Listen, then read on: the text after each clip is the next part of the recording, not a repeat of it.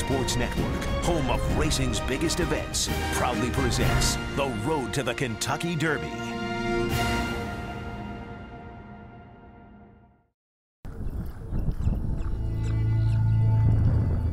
When we start with our young horses, our goal is the Kentucky Derby. I'll have another has won the Kentucky Derby! People are looking for potential. Nobody knows who the next Kentucky Derby winner is going to be.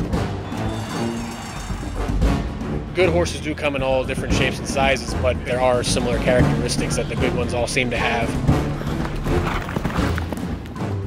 Raw talent's important in any racehorse. You can't bluff your way through the Triple Crown. It's got to be timing, luck. You have to have the horse. Most of these horses will kind of start to show you early in the year or late in their 2-year-old year if they're the kind of horses that might have, a mind towards getting on the trail.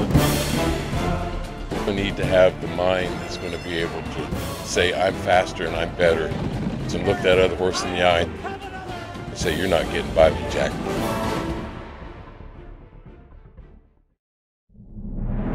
And welcome to the Road to the Kentucky Derby preview. I'm Randy Moss, and before you know it, we'll be back here at historic Churchill Downs for Derby 139 on the first Saturday in May. But in the 6 short weeks between now and then, the road to the Derby almost always includes twists, turns, and potholes, and we'll be with you all the way. Our coverage begins next Saturday, March 30th, with the Florida Derby and Louisiana Derby. That's followed 1 week later by the Santa Anita Derby and Wood Memorial. And then we switch over from NBC Sports Network to NBC for the final 2 major Derby preps, the Bluegrass Stakes and the Arkansas Derby on Saturday, April 13. The goal of this new Kentucky Derby point system is to, maximize the quality of the Derby field, protect the integrity of the race, and create new fans.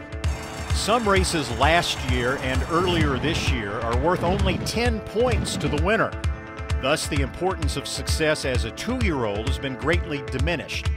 That is followed by a month of races ending this weekend worth 50 points to the winner.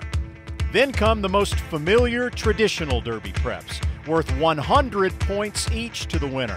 Including all 6 races, we will be bringing you the next 3 Saturdays. The closer you get to the Derby, the more points are available. It's compelling drama. I think the #1 question that people have out there right now is how many points is it going to take to get into the top 20 for the Derby?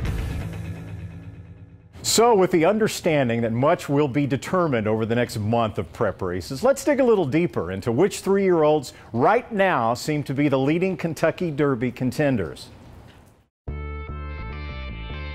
Next Saturday's Florida Derby will be a key test for Shanghai Bobby, last year's 2-year-old champion ridden by Rosie Napravnik, who you will meet later in this program.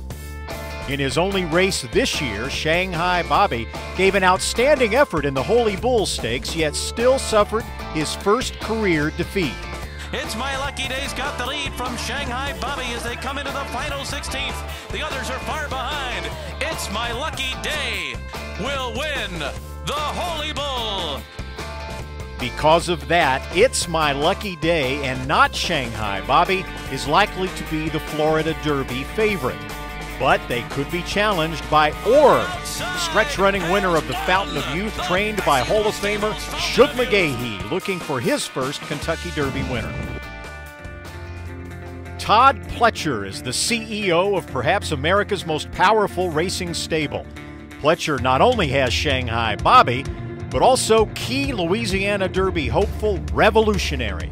Revolutionary's putting in a late run inside the 16th pole. Escape from reality. Here's Revolutionary, who was last at the top of the stretch, and he got up to win it. And Pletcher also trains Verrazano, a perfect 3 for 3 after the Tampa Bay Derby, and regarded by some as the #1 Kentucky Derby prospect. Verrazano is now being pointed for the Wood Memorial, as is another unbeaten colt, Vijack, who after this Gotham Stakes stretch burst ran his record to 4 for 4. Pletcher's West Coast counterpart, Bob Baffert, also has a typically strong hand, including Flashback, the speedy gray who took the Robert Lewis Stakes. 2 weeks ago in the San Felipe Stakes, Flashback and his pace rival Golden Sense were ambushed in the final furlong. Here the Ghost gonna get up! Here the Ghost gets up in the San Felipe! Here the Ghost wins! The rematch is expected in the Santa Anita Derby. The legendary D. Wayne Lucas has trained 4 Derby winners, but none since 1999. In Oaklawn Park's Rebel Stakes, Lucas horses finished first and second. Trying to get to him. Will Take Charge running a giant one on the outside. Lucas 1-2. Will Take Charge coming at Oxbow. Oxbow will take charge. Will Take Charge gets up to beat Oxbow in a thrilling Rebel. Will Take Charge appears to be headed next to Keeneland's Bluegrass Stakes, with Oxbow probably staying at Oaklawn for the Arkansas Derby the same afternoon. And of course, the ultimate goal is to get to that finish line first, exactly 6 weeks from today. And we want to know who you think is going to win this year's Kentucky Derby.